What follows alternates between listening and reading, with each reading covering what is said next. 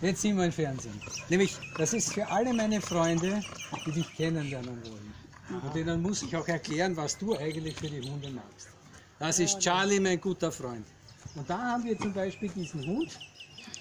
Ja, das ist die letzte Eroberung, die er hat. Hat 2000 € gekostet, die Operation. Der Dolly, der Kleine. Wird alles gemacht, würde schon lange nicht mehr leben, wenn es den Charlie nicht gibt. Und wenn wir jetzt weitergehen, dann können alle einmal sehen, was los ist, wenn man ein paar Hunde zu Hause hat. Da muss man mal reinschauen.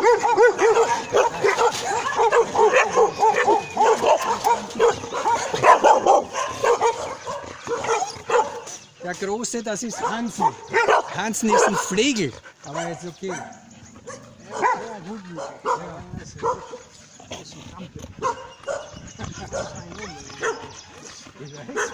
Ich weiß es ja.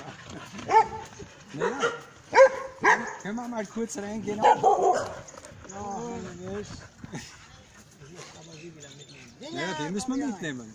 Na klar, wir müssen mitten drunter sein unter den ganzen, damit man den Rummel einmal ordentlich sieht, was da los ist. Komm, Puppi, geh mal rein mit dir. Komm her, komm.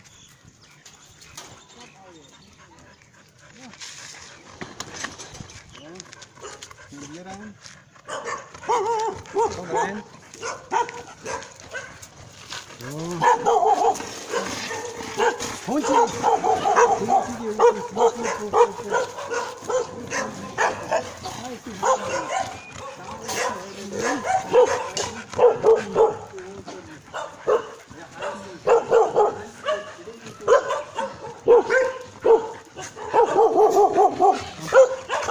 und der Charlie hat gelähmte Hunde, blinde Hunde, operierte Hunde.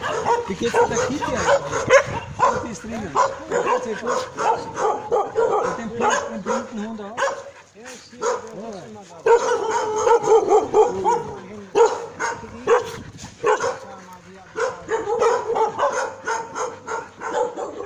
Und aus diesem Grunde müssen wir den Charlie unterstützen. Das kostet ja alles mit dem Futter viel Geld.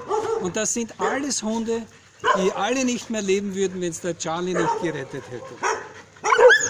Bei manchen war ich sogar dabei.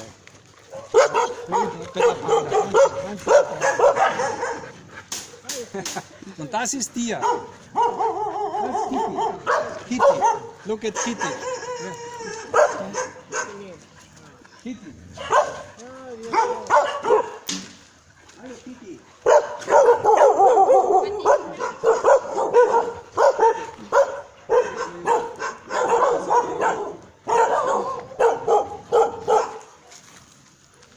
So I think the message is enough, you can't cut it.